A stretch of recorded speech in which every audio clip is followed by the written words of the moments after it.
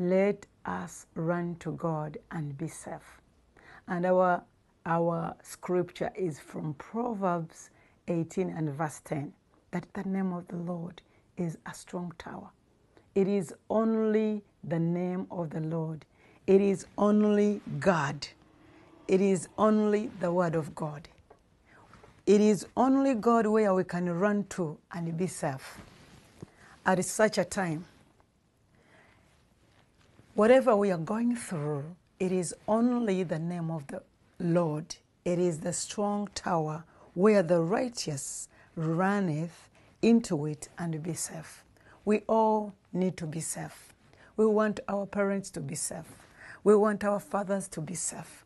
We want our children to be safe. And it's a prayer.